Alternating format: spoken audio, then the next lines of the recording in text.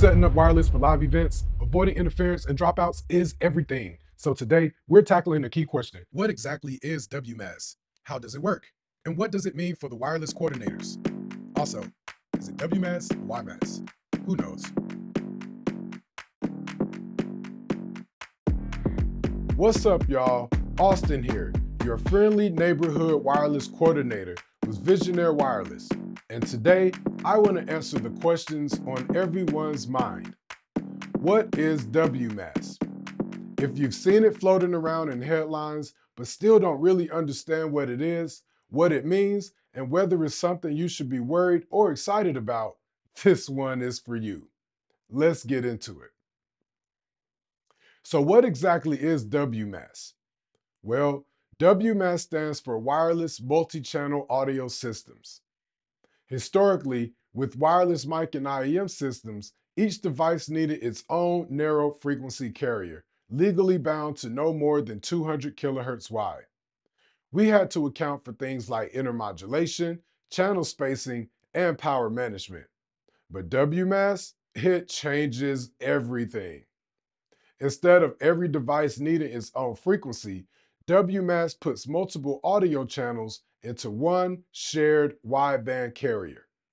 In the US, licensed WMAS systems may use up to 6 megahertz within a single TV channel across VHF and UHF channels 2 through 36, and 4 megahertz in the 600 megahertz duplex gap. That keeps each wideband carrier within a set broadcast channel. The system must be able to transmit at least 3 audio channels per 1 megahertz and at least 32 channels in a 6 megahertz block.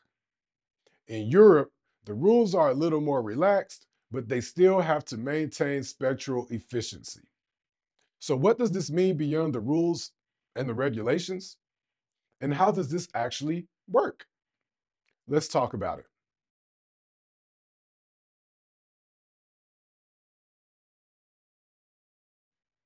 WMAS is how systems like Shure's Axient Digital PSM and Sennheiser Spectera can pack tons of audio channels into one big RF block. Instead of each microphone or IAM getting its own frequency, WMAS takes a wide chunk of spectrum and splits it up into different protocols.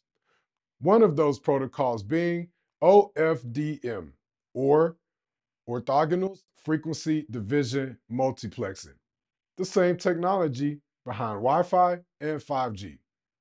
And then it organizes each audio stream using a protocol known as TDMA. That's Time Division Multiple Access, which chops it up into different time slots. Or it uses OFDMA. That's Orthogonal Frequency Division Multiple Access, which mixes both time and frequency. The result?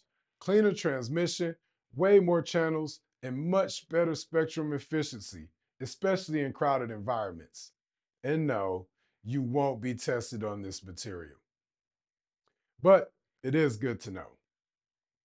With WMAS, latency will be a little higher than with traditional analog systems because of the extra digital processing.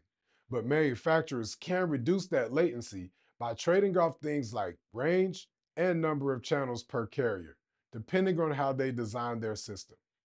Most aim to keep latency under 3 milliseconds for both mics and IEMs, and that's only going to improve as the technology improves. So what's next? What's the future of WMAS?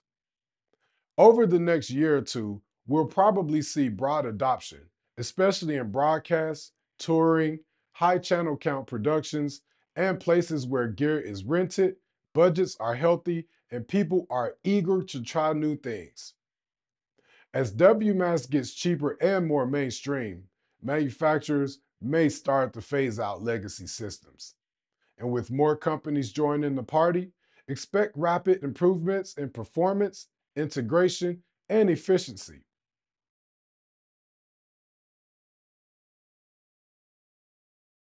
And now, to the million-dollar question on everyone's mind. What does this mean for us, the wireless coordinators? Will our jobs disappear? And honestly, no one knows for sure. Yes, some productions may try to cut costs and reduce crew counts, seeing WMAS as a more efficient solution. But overall, I don't see our roles going anywhere. In fact, I think our jobs are about to evolve into something even more complicated. With higher channel counts in a single RF block, productions won't shrink. They'll add more and more wireless devices. And with the FCC continuing to reallocate spectrum to telecom and broadband, there's still going to be a need for someone to manage that increasingly crowded landscape, even with smarter gear. Someone still has to design it, deploy it, and of course, troubleshoot it. Our jobs may shift from chasing intermod and managing individual frequencies to managing wideband channels, configuring digital slots, tracking latency, and assigning microphones and packs. In a way, we're becoming wireless network engineers or communication specialists. But the bottom line, our value isn't going away, but we do have to grow with it. Adaptability has always been our strength. In the past, we had to adapt to shrinking RF environment. Now, we have to adapt to a changing role, the evolving job of the wireless coordinator. You can fight the wave or you can ride the wave. No pun intended. So that's where we're headed. WMAS is changing the game, but it's not replacing us. It's evolving us. Our role is becoming more technical, strategic, and honestly, more valuable. Stay curious, learn the new tools, be ready to adapt because the technology isn't slowing down and neither should we.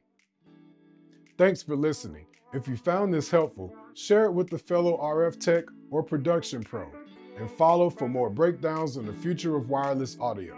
Until next time, keep learning, keep scanning, and don't be afraid of change. Thank you. Thanks for tuning in to this Q&A session brought to you by Visionaire Wireless. I am your host and wireless coordinator, Austin W. If you found this helpful, check out more behind-the-scenes tech tips at www.thetourbuslife.com and subscribe to our channel at youtube.com/@tourbuslife. Stay connected, stay interference-free, and I'll catch you on the next one. Goodbye.